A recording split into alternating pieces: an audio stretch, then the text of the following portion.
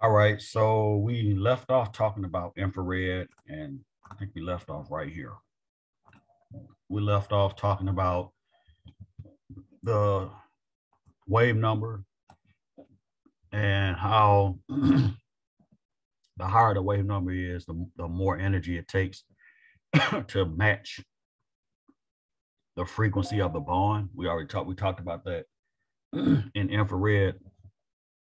The only way you get a response from a functional group is if the frequency of the radiation matches the frequency of the bond of the bond, right? So on the left side over here, we're talking about CH sigma bonds, and you can see that as you go from sp3 to sp2 to sp, that bond is getting shorter and stronger because carbon is becoming more electronegative. On the other side, you see the same thing. These two carbons are sp3 hybridized. You can see it only takes about uh, the wave number is 1200, so that's way down compared to 2200 for a triple bond. And you can see for the triple bond, the reason why that it takes more energy is because that triple bond, both of those carbons are sp hybridized, and they're pulling on each other's nucleus because of their electronegativity. Excuse me, electronegativity. So it costs more energy to get that to stretch. You can't twist it because it's linear, but you can get it to stretch back and forth, kind of like two atoms on a spring. But it's going to cost some energy because of that hybridization state. All right. So let me give you, this is the meat of the discussion right here, and it's just different functional groups. And these are some, when I say common, these are ones you should know, not just for the class, but period. If you ever see infrared anywhere else, like on a standardized exam or something like that, then these are some functional groups that every student who's taking organic is expected to know, right? So the alcohol stretch is here. It's a broad stretch between 32 and 3400. It's always a big lump like that. It never looks any other way. Maybe if it's if it's FTIR, it may be a little more sharp, but it's always in that same region. And you can tell it right away because it's normally a very broad absorbance. All right, so that's one functional group that every student who takes organic should know. All right, another one is here, the carbonyl functional group. And that's this stretch right here. It is a a sharp stretch, strong stretch.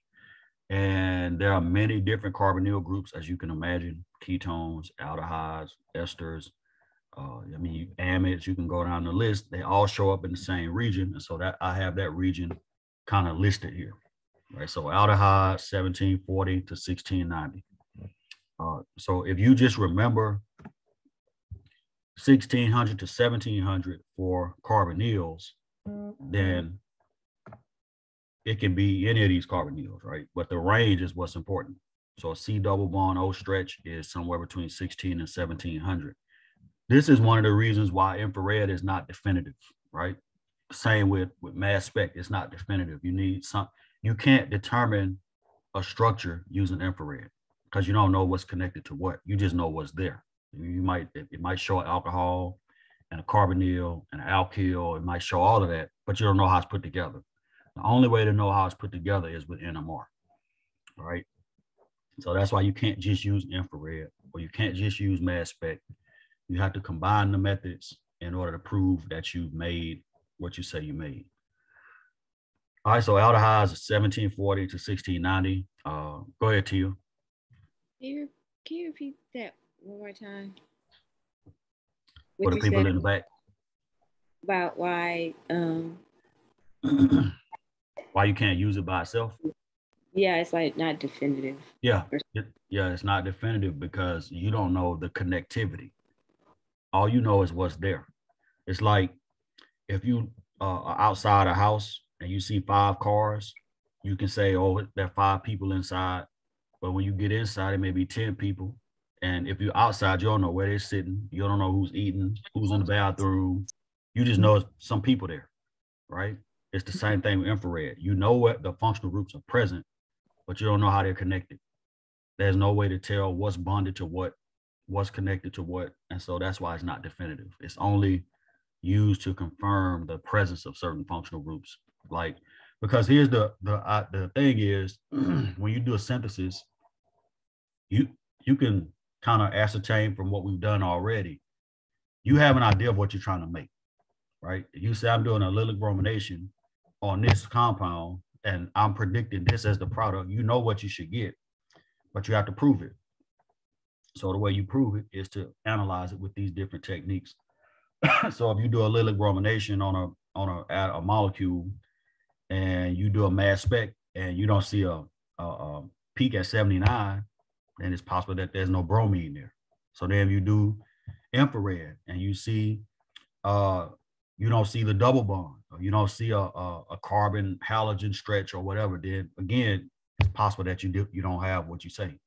Or if you do the NMR and you don't see a set of protons in a certain area, same thing. All of these methods are used to confirm what you made. So infrared, it can tell you what's there, but it can't tell you how it's put together.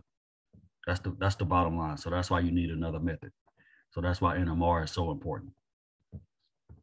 Thank you. Mm-hmm. Right. So let's move on to some other stretches. So nitriles and aromatics. The aromatic stretch is usually very weak. You see that little absorbance at 3140. It shows up between 3,000 and 3,300. So it can show up anywhere in that area, depending on what's attached to it. And it's normally a really weak stretch. And keep in mind, what's shown on the spectrum, I'm calling them stretches, but really, we talked on Wednesday, there are many different types of molecular motion, right? Stretching, bending, wagging, twisting. And so what you see on the with that absorbance, it may be the result of a stretch, or maybe the result of some other molecular motion. It just depends on what the functional group is. For the aromatic ring, you can think about the hydrogens that are attached, like put together with springs. And so those little hydrogens are just stretching back and forth away from the carbon in the ring. Go ahead, Tia. Okay, I have a question about the nitrile. Mm-hmm. So the frequency is that determined by the molecular motion or the triple bond? The triple bond. Right. So that particular wave number it corresponds to what it takes to get that triple bond. In this case, we're calling it stretching, because we're talking about the nitrile, the carbon and the nitrogen stretching apart like two atoms on a spring. Right. So that is a measure of the energy it takes to get that to happen, or to get that to intensify, because it's already happening. But when you hit it with this particular wavelength of infrared radiation, it intensifies that stretch. So that's the absorbance. So that's where you see the absorbance. Because remember, when we started talking about this, we said that the only time you see a stretch or molecular motion intensified is if the radiation that is bombarded with matches the frequency that it's already stretching at. So it's a consequence of the fact that it's an sp carbon triple bonded to nitrogen. That's why it takes so much energy. But what you're seeing is that the stretching that's already happening, once that matches that wavelength, then it's going to intensify. So that's when you see the absorbance. And you can see it's a medium absorbance, very sharp. And that's always indicative of the nitrile, 2260, somewhere between 2000 and 2300. So that's what that's going to show up.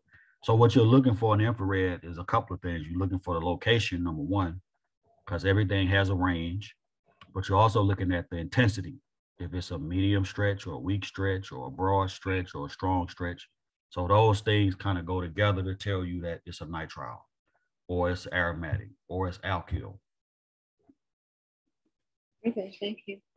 It's like right here, the alkene stretch is about between 14 and 1600, but it's not a very strong stretch. It's considered a medium stretch, but it's not, that can easily overlap with other stretches. So that's again why you can't just use this by itself, because that alkene stretch can overlap, or other stuff can overlap and cover it up, and you can't see it. So you can't just say, here's an infrared. I know I made this, because some of the stretches overlap, they get covered up by stretches or absorbances that show up in the same area. So once again, you got to use a different method.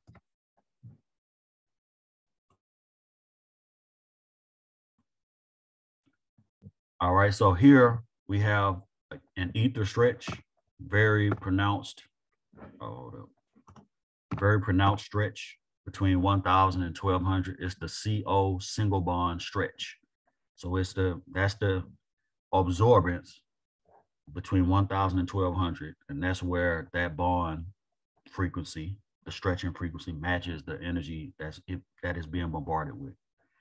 And so this is a common stretch. Notice it's a very strong stretch, and it's got that characteristic absorbance between 1000 and 1200. Now, one of the stretches that I didn't show on here, that I didn't talk about, but I can point it out here, is right here, right? So this is the alkyl stretch. So normally if you have carbon-carbon single bonds, like chain, you have alkyl chains anywhere in your molecule, you're going to see that alkyl stretch somewhere between 2800 and 3000. And it's always raggedy and jagged looking like that.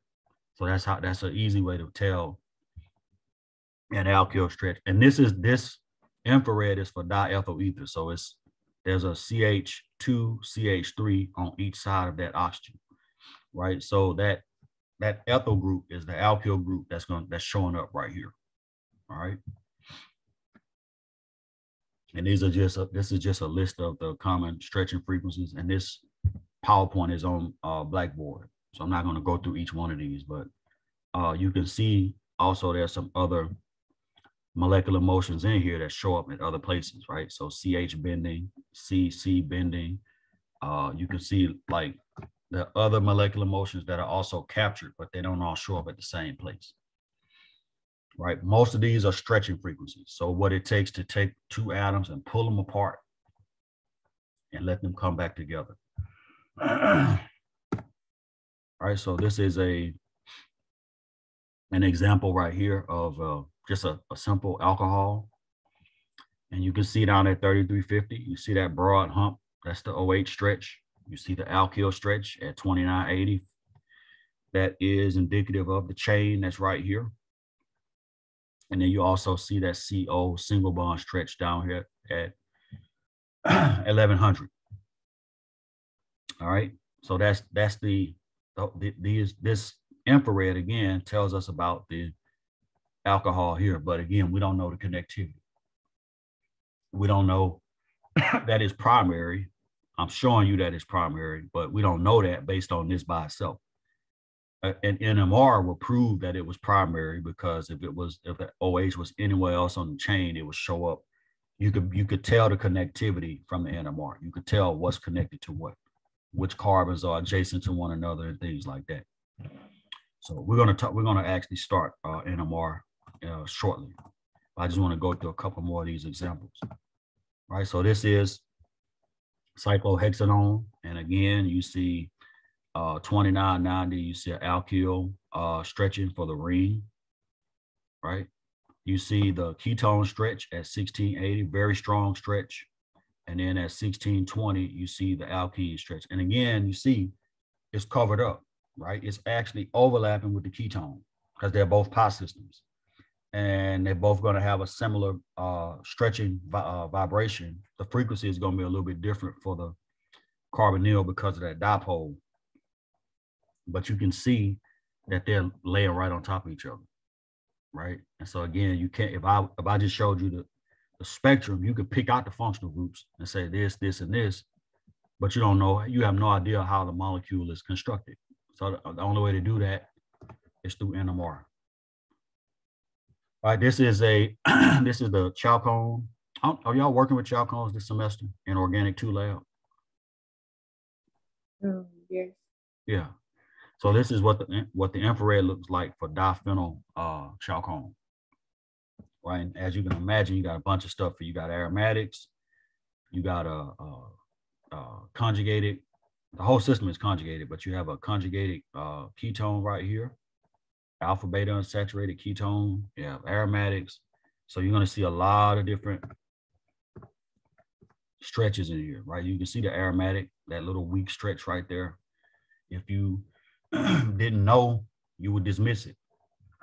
And you got two aromatic rings here, right? But that's the aromatic CH stretching.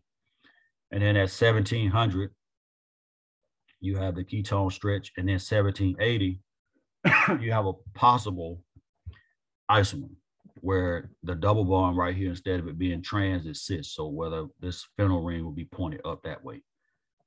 So you got the other isomer in there, possibly, and you have your aromatic CH stretching. And so this is, again, this is why it's important to couple these methods. You don't just do one method. You have to do other methods to find out what the actual compounds look like what the connectivity is. Because if you just looked at this, you wouldn't know. You wouldn't know what it was. You might pick out, say, oh, that has to have an aromatic in it, or it has to have a ketone in it.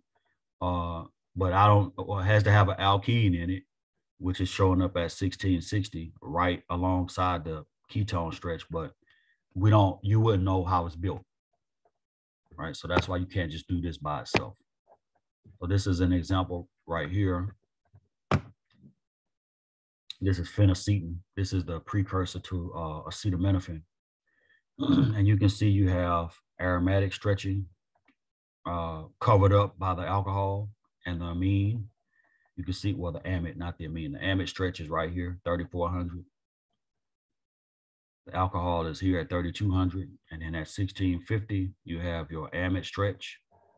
And then you have 1480 and 1550 showing up. These are aromatic stretches. These are aromatic bending stretches, or aromatic bending, not stretching. But that's a different molecular motion that's being picked up at those lower wavelengths. Right. So infrared is a great tool. It's indispensable to the organic chemist, but you have to have another tool in order to confirm a structure. Right. You can't just say I made something and have no way to prove it. So you got to be able to prove it. All right. And the way we prove that is through NMR. So any questions about what we just talked about before we move on? I have a question. Go ahead. Okay, go back. Mm-hmm.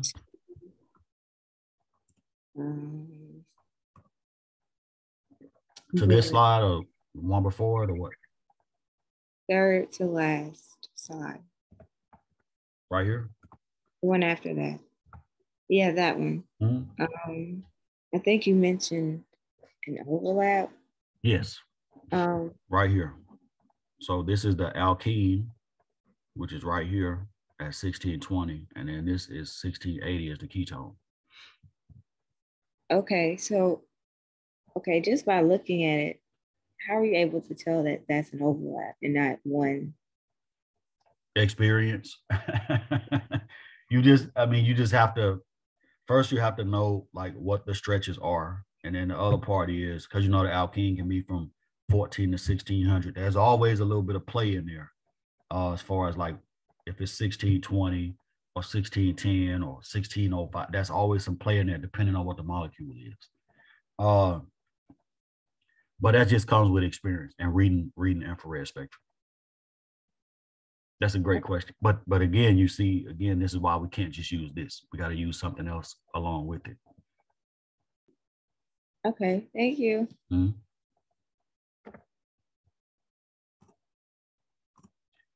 All right, so let's jump in. And thankfully,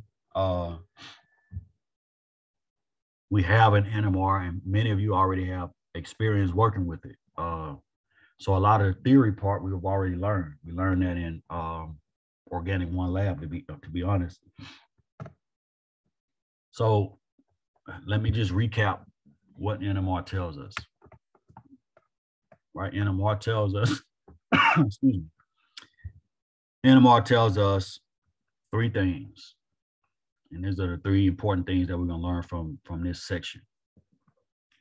Number one, we're going to learn about the number of signals, right?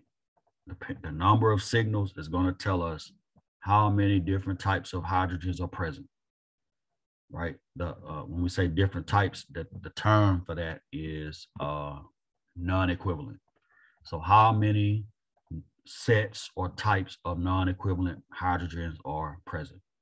The other thing, important thing that we want to take from NMR is where are they located? So are they in electron-rich environments or electron-poor environments? And then the third part is the connectivity. And we tell the connectivity by the splitting pattern, like how the lines are split. So it can be a singlet, it can be a doublet, a triplet, so on and so forth, right?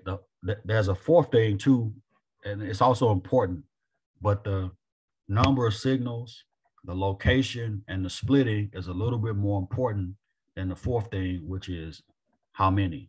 Like each signal represents a certain number of protons. So each signal is going to be, this is what we call integration, right? We integrate the signal, take the area under the curve, and each signal is going to be representative of one of these protons. So let's start there. So we got 1, 2, 3, 4, 5 signals. What that tells me is that for this molecule, there are 5 different types of hydrogens, right? And if we look at the molecule, we got CH hydrogen here. We have 2 hydrogens here. Go ahead, Tia. What are you showing us? Is it the slide? The PowerPoint? Is it not showing up? No, I see the PowerPoint, but is this what you're showing us? Yeah. Oh, okay. Sorry. Do you see that now? 2 blue arrows at the bottom. Yeah. Yeah, we see that now. Okay. All right. I should have done a new share instead of just switching PowerPoints. Yeah, so we got 5 signals in here, right? And because of that, that means there are 5 different types of hydrogen. So you gotta, and this is, let me back up because I jumped in. What we're going to be talking about is proton NMR. So the nucleus that we're studying is the hydrogen nucleus. We're not looking at another nucleus because there are other types of nuclei you can study. You can study fluorine. You can study oxygen NMR, carbon NMR, silicon NMR, and lots of different types of nuclei you can study. But we're only going to be looking at proton NMR. So you have hydrogens here. You have 2 hydrogens here, 1 here, 1 here, and 1 here. Right? So that's, well, not 1, but 3, 3, and 1. So this is 1, 2, 3, 4, 5 types, because none of them are equivalent to each other. And each one of them has its own signal, and each one has its own splitting pair. Right?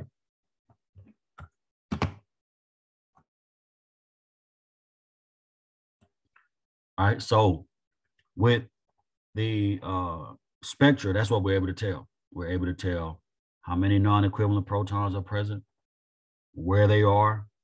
If they're by something that's electron withdrawing, then it's going to be more downfield because they're going to be electron poor.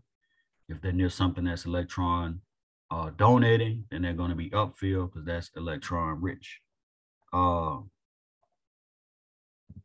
So this is what the NMR allows us to understand. All right, and this is a very powerful tool because again, you never go in. It's on it should be on Blackboard. I'm trying to remember what I'll let you know what folder is in afterwards, but it's there. And if not, I'll post it in the course notes today when I post the recording and stuff. All right, so we got lost my train of thought. electron rich upfield, further closer to zero, electron poor downfield, further away from zero. And then if you notice, none of the signals are just a single line. They're all like, these are singlets, these three, but everything else is split, that's split, and that's split. You can see that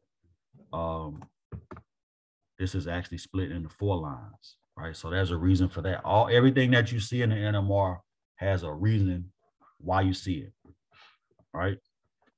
So we've talked about the theory before. It's nuclear magnetic resonance.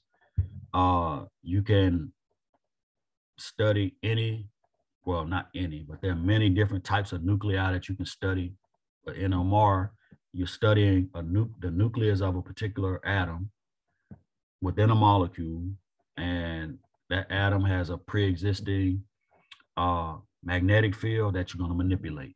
So that's what the big can is, with the magnet and the liquid hydrogen and the liquid helium. I'm sorry, liquid nitrogen and liquid helium to keep the magnet cold, because that magnet is going to be what you use to manipulate the magnetic field around whatever nucleus you're studying.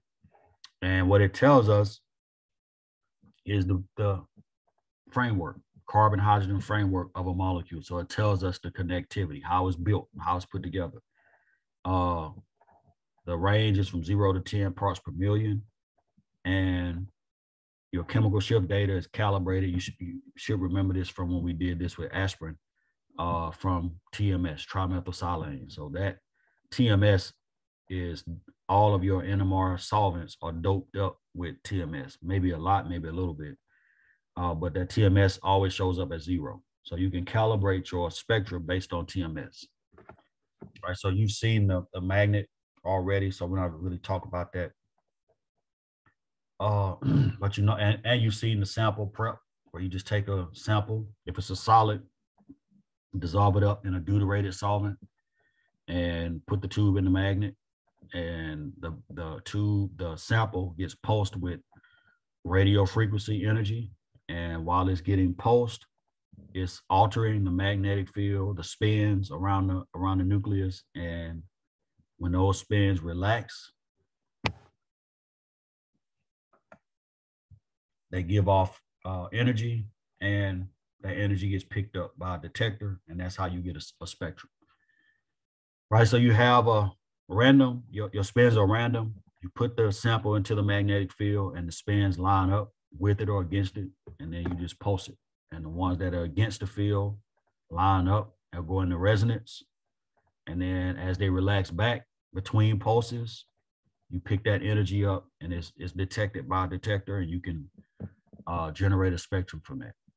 Right, so every time it lines up and goes back, it gives off energy. And so that's in between pulses. If you remember, when we were doing aspirin, there was 16 pulses, and there was about 1.5 seconds between every pulse, or somewhere in there, maybe 2 seconds, right? So every time it pulses, it forces those out of line or misaligned spins to line up. But the minute the pulse stops, those spins go back to their normal state where they were, which was anti-parallel to the field. All right. So this is on the left side, what we call a FID. And that's what we call free induction decay. And on the right side is the actual spectrum. And so we have to convert that, and we convert it using what's called a Fourier transform. It's not something that you do manually. It's programmed into the NMR software. So you go from the left, you type in a command, FT, and you get the NMR that's generated on the right. So we're going to look at a real simple example. If you watch the video that I sent, you might have already seen this, or should have already seen it. But in this example, we're going to look at ethyl acetate. And the first thing we want to look at is what is equivalent, what's non-equivalent, and how do we tell, right? So if you notice, there are 3 signals in this NMR, right? And if you notice up here, I have them highlighted or color-coded. There are 3 different types of protons in the molecule. So what that means is that there are 3 types or 3 sets, I like to call them sets, 3 sets of non-equivalent protons. Now, let's clarify something. The 3 hydrogens that are right here, they are equivalent to each other, right? So they're not going to each give separate signals. They're going to give one signal, right? But they're not equivalent to the 3 over here because there's no symmetry. If it was symmetrical, then you could say that. But since there's no symmetry, everything is going to be non-equivalent. So that's what you're really looking for. Unless there's some symmetry in a molecule or even in a functional group, like an isopropyl group, something like that, you're not going to see equivalent signals. Everything is going to be non-equivalent if the molecule is not symmetrical. All right, so you look right here, you got 1, 2, 3 different types, and you got 1, 2, 3 signals. Right, so none of those are, all of those are what we consider non-equivalent. All right, so that means you're going to get 3 signals. Every set of non-equivalent protons is going to give its own signal, and it's going to have its own intensity. It might be taller or shorter, and the intensity is always based on the number of protons that signal represents. All right, so you got 3 types, so you're going to get 3 signals. The way you test for, I'm not going to use this slide because it's good for definitions, but I don't like the example. So let's talk about what the terms. Homotopic, that means that those are equivalent. Heterotopic means non-equivalent. So if we go back here, the 3 hydrogens on this carbon are homotopic. They're equivalent to each other, but they are heterotopic with respect to these hydrogens and these hydrogens, right? So together on the carbon, they're homotopic, but when you compare them to the other 2, they are heterotopic. Same here. These 2 are homotopic with each other, but they're heterotopic compared to the other 2 sets. And the same thing here. So that's how we know what homotopic, what's heterotopic, what's equivalent, what's non-equivalent. So we got 3 homotopic, 3 heterotopic proton sets. And so all of them are going to give a different signal. All right. The way you can test for that is very simple. If you want to compare the blue and the pink protons, what you would do is take off one of the blue protons and put another atom in its place, like a chlorine. And if you do that, then compare it. Then you do the same thing here. Take one of these off and put another atom in its place and compare the 2 compounds that you get. If they're different, then they're not equivalent. If they're the same, then they're equivalent. All right. So that's how we test for equivalence. We could just pull off any 2 protons that you want to know whether or not they're homotopic or heterotopic, you just pull one off and put another atom in, and then the other set that you were wondering about, you pull one of those off and put another atom, and you compare the 2 structures. If you get 2 different things, then you know that they are heterotopic. All right.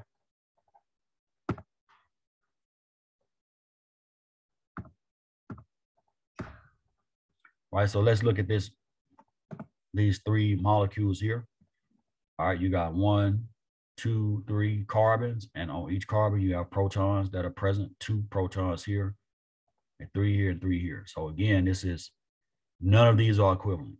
There's no symmetry, and so if there's no symmetry, all of those are going to be non-equivalent.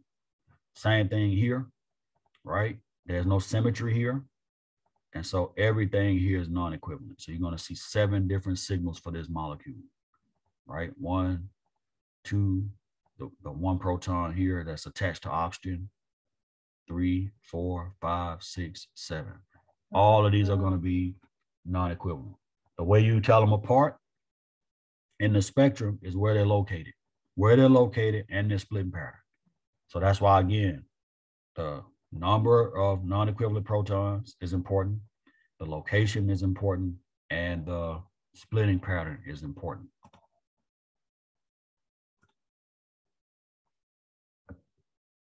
All right, same thing here.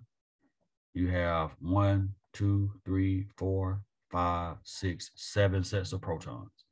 So let me go to the spectra for those.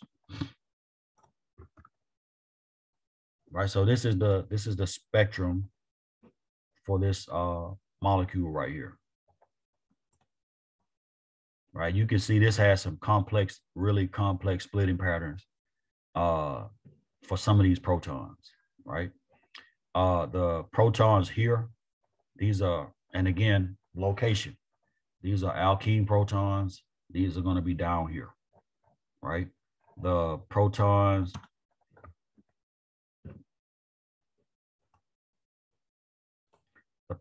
here next to chlorine, that's the proton showing up at 3.5, right? And then over here, this set of protons at 1.57, that's here.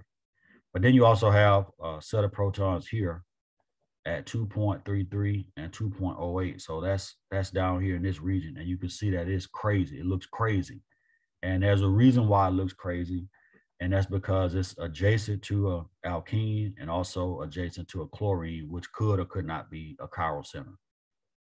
So that's why you see that complex splitting. And we'll come back to that, because what you see is this is what we call complex splitting. You can see that these are really strange looking signals, and you notice they're all the same height, right? There's a difference between a signal that's split into a quartet and a signal that's split into what we call a doublet of doublets. So we'll talk about that later.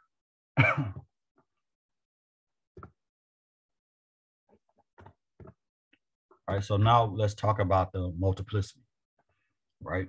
We got a few minutes left. So the multiplicity, or the splitting pattern, is how each signal is split, right? You see this is a single line. You see right here, that's 3 lines. And then you see right here, that's 4 lines, right? And again, they're color-coded.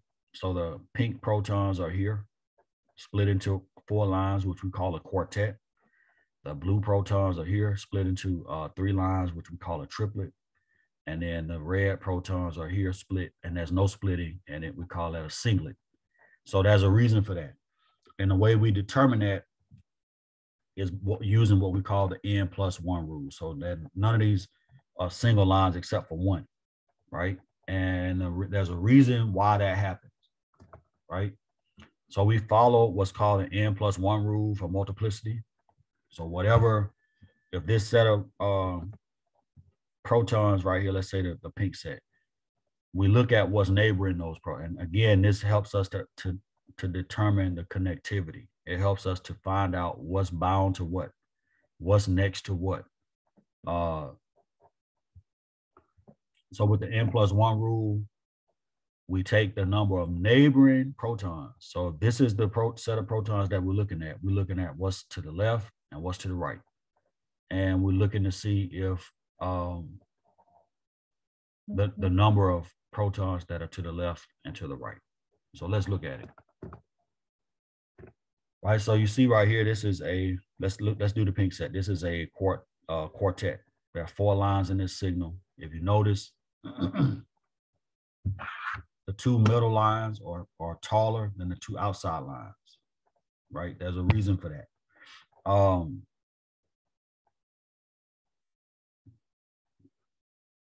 And then, so how do we know that that's a quartet? Well, if we look at the neighboring protons and apply the N+1 rule, there are 3 protons here. There are none here. And so the splitting pattern should be N+1, which is 3. I'm sorry, which is 3 + 1, which is 4. All right, let me pull that up. Right, so it's the 3 blue protons that are splitting with this. So that's why it shows up as a quartet, because it has 3 neighbors. So that's N, and then +1, which will give me 4. The same thing here, the CH3 out here, there are no protons on the carbon next door to it, right? And so because of that, the N is 0 and N+1 is 1. So it's a singlet. Go ahead, Tia. I'm confused. When you say neighbor, like protons? Like, what do you mean? If I'm looking at this set, the neighbors are adjacent on the carbon, the atom to the left and the atom to the right. So there are no hydrogens here neighboring this. But here it has 3 hydrogens neighboring it. So N for this set of protons, N is equal to 3. So when I apply the N+1 rule, that's telling me that the signal for that set of protons is going to be N+1 number of lines. So that means it's going to be 3 N, which is the number of neighbors, is 3 plus 1. So that signal is going to be split into 4 lines, which it is. If you see right here, there's 1, 2, 3, 4 lines for this signal. So that's how we determine the multiplicity or the splitting pattern. Every proton, if it's near other protons, is going to experience their magnetic field. And so that's what causes that multiplicity. So over here, this is experiencing the magnetic fields of these 3 protons here. So, and the number of neighbors is 3. And the splitting pattern is going to be 4. Same thing for this one. There are no hydrogens on this carbon next door, right? So N in this case is going to be 0. So N is 0, 0 plus 1 is 1. So this signal is going to be a singlet, right? And then by the same token for the blue protons, the hydrogens are here that we're looking at. Next door to those hydrogens, you have 2 protons, right? So this is going to be N for this set is going to be 2, which is right here, plus 1. That should be a 3, right? That's a typo. I can fix that. That should be 3 lines. And it is come on, PowerPoint. It's a triplet. All right.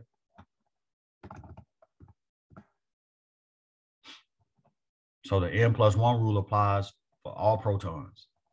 If it has 5 hydrogens next door, then N is 5, and it's going to be split into 6 lines. If it's got 6 hydrogens next door, it's going to be split into 7 lines. All you're looking for is what is adjacent to the protons that you're looking at. So if I'm looking at this set of protons and I'm trying to figure out which signal represents that, I can look at the carbon next door and say, oh, there are 2 hydrogens here. So that signal has to be a triplet. Because if I apply the N+1 rule, it is 2 plus 1. So 2 neighbors plus 1. So that's going to give me a triplet. Right? Did that answer your question or no? Yeah, it did. All right. So this is the reason why you see the pattern you see is right here. It's this Pascal's triangle.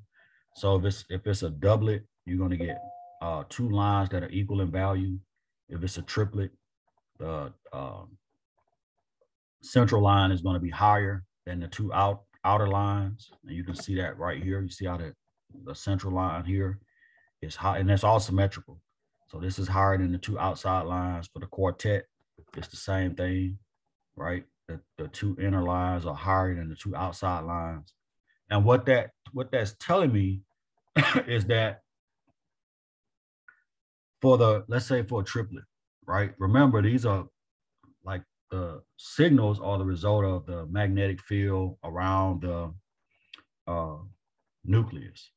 And so what this is like for the triplet, for instance, what that's saying is that these are the different ways that the magnetic field can be aligned for that particular nucleus, right? Both can be with the field, both can be against the field, but then you also have a situation where one can be with and one can be against, and you can have the opposite of that. So that's why that central line is higher than the 2 outside lines because of that, because of the way the magnetic fields can be oriented, right? So when you see a triplet, that's what that central line means. This is both lining up, one against and one with, but since there are 2 protons, then they both have the ability to do that, right? And the same thing with the outside line. So that's why you see those when those signals aren't symmetrical, that's also indicative of something else, right? If it's like, let me go back to here. you can see this, let's say this signal right here. It's got 1, 2, 3, 4, 5, 6 lines, but it's not, if you notice, it's not symmetrical. They're all the same height. And there's a reason for that. That's because even though it's still following the N+1 rule, there's another phenomenon at work, which we're going to talk about later, called multiple non-equivalence. So that's why you see, you say, oh, that's 6 lines, is a sextet, but it's not. If it was a sextet, the 6 lines would be oriented differently. You would have 2 outer lines that are short, then 2 inner lines that are a little bit taller, and then 2 inner lines that are taller than the other 4. But here you don't see that. So that's how these are just simple splitting patterns that follow Pascal's rule. But if you have complex splitting, then it's a little different. All right, questions about the splitting. We want to do some examples to walk us through this too. This is all just to get the foundation laid.